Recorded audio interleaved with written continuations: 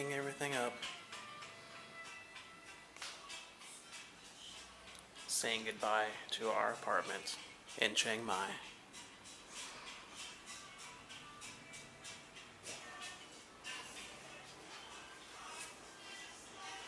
Almost done packing. Yep, about to close the suitcases. Gonna miss that view.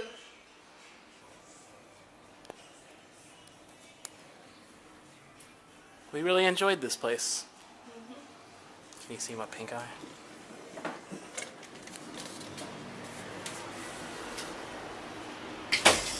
Saying goodbye is never easy.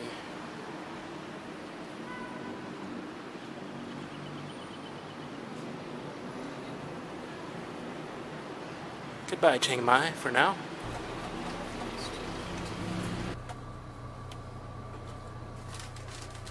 Good morning. It's currently 6:58 a.m.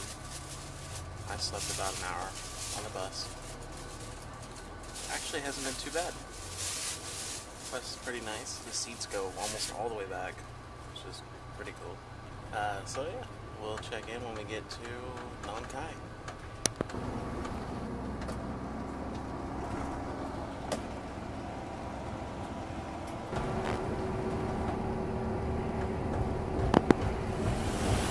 So we're in a very back-heavy tuk-tuk. Seriously thought we were going to do a wheelie when we took off. Look at all this.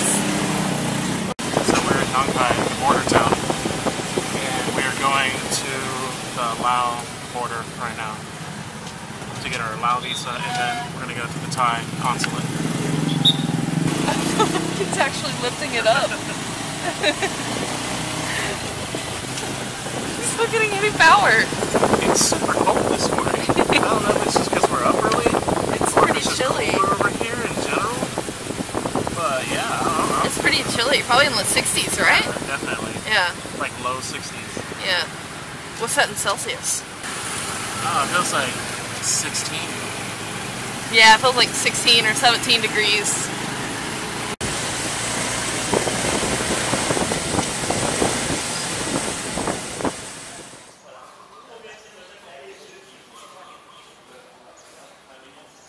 So we just went through Thai immigration, and we're now waiting for our bus to cross the border to the beautiful country of Laos. Going to Vientiane, going to go to the Thai consulate there, apply for our tourist visa, and then we'll see what we do with the rest of the day. We just got to get all this done by 11:30. It's 8:30 now.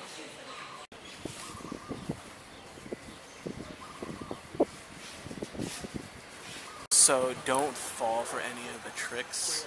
There's gonna be taxis and tuk-tuks out front of the Thai side of the border, saying they'll take you all the way to Vientiane for 800 baht and all this bullcrap. All you have to do is go get your passport stamped out. You walk through, and 20 baht for the bus ticket that'll cross the bridge.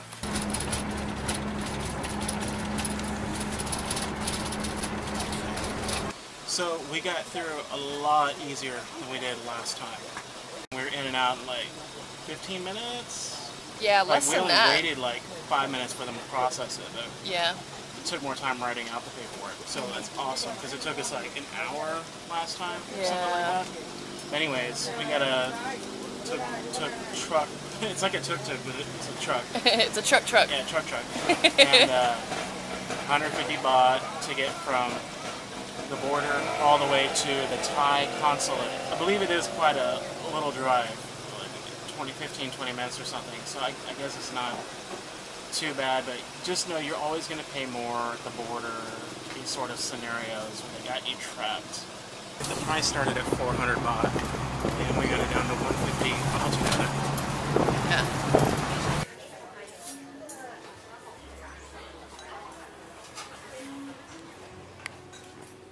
We found this awesome restaurant right across the street. We're about to dig into a fresh bowl of pho.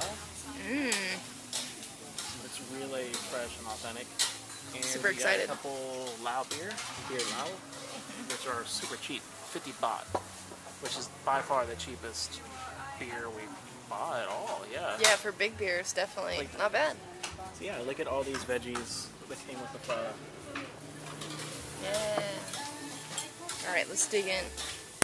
So we ended up going with the visa service that was outside of the embassy. I know it was like a stupid touristy thing to do, but we were so tired of filling out paperwork. They did our photocopies, they did all the paperwork for us, filled out everything except our signature for 75 baht each. It's a little bit expensive, but it saved us the hassle of filling out paperwork. So after that, we went right inside the embassy. The line wasn't very bad at all. We were there for like 20 minutes.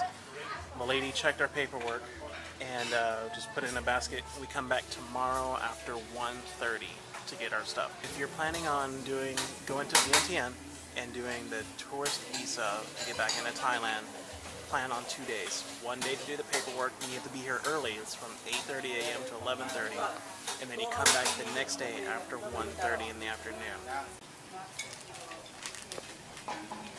What did you get? Pork fried rice.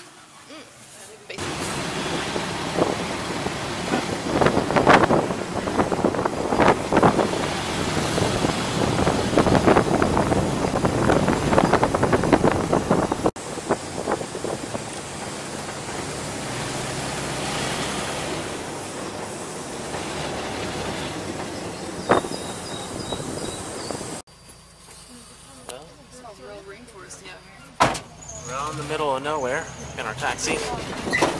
It has dropped off a fare. Oh my god. It's kind of rocky. Feels like Mexico roads. Welcome to Laos. Welcome to Laos. Oh god. How about that right in? It's horrible. I just realized that they drive on the right side of the road. Oh, they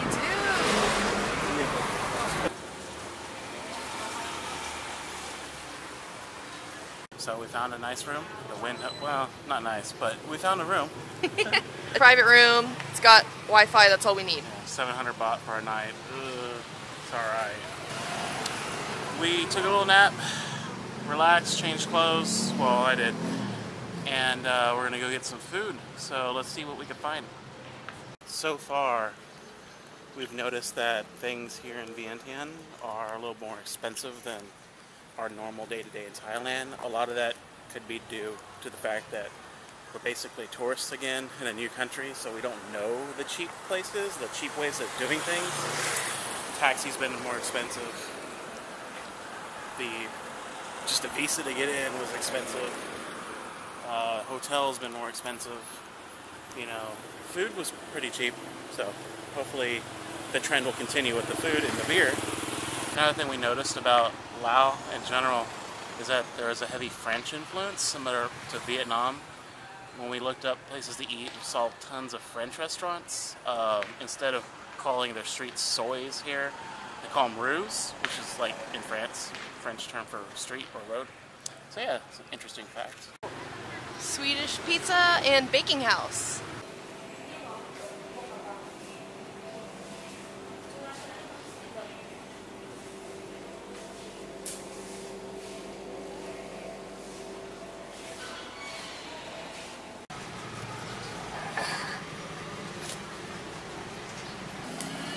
So, beer Lao is pretty good. It's also gluten-free, so if you have a gluten allergy, beer Lao is going to be perfect for you. It's delicious. Yeah, we just got to Laos, so let's go to the Swedish restaurant. So I ordered Swedish meatballs and mashed potatoes, and she ordered beef stroganoff. Pretty cheap for like this Western food that they have here. It was just over $10, and that included two big giant beers. Yeah. So yeah, just over $10. I had to pay with a combination of baht and kip. Kip is the currency for Laos. I'm so used to Thai baht at this point that the kip... It feels like Monopoly money. We're just like, I don't know what to do with this? There's so many zeros. Can we just drop some of the zeros?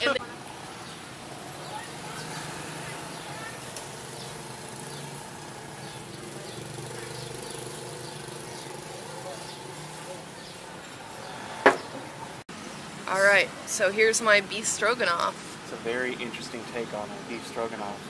It's actually, they stir fry it in a wok and they serve it with rice.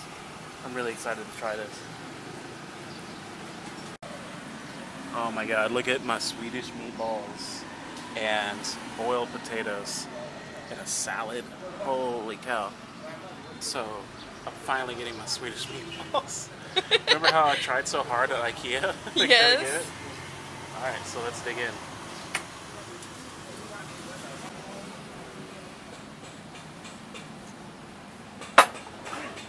I couldn't finish my plate. Oh, there's so many veggies and so much food. Look, it's on a bicycle chain. Oh, that's so cool. I've never seen a rotisserie that fast. Like, the drippings don't have time to fall off the meat. It keeps getting put back on the meat when it rotates. Those look good.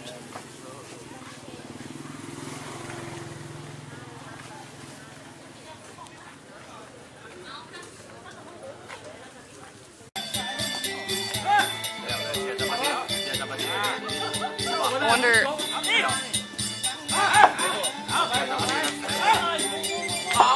Oh, did you see it? Did you see it? Like. Yeah. Did you see that? So we found more people playing this game. So we are not sure what the goal of the game is, but I think they're supposed to hit the other balls and make a spark. yeah, because they like spark when they hit each other. Yeah. With sufficient force.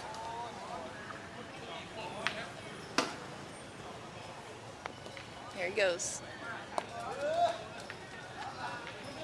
That's cool. These guys seriously have some balls. Balls of steel. So we're on our way to this fountain. I don't know, we've been told it's like kind of like the touristy area. There's a lot going on down there. But anyways, we've been told it's like a touristy area, like a lot of things are around the fountain. And I think we're getting close because it looks like there's like a big government building right here or something.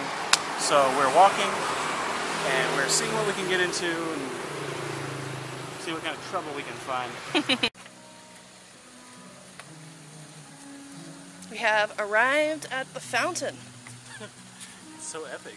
It's like, really... It's like a normal fountain and then there's like burst streams from the sides shooting into the main fountain. And then there's some like twirling right there on the side. Oh, I think there's a live band out front. Let's check it out.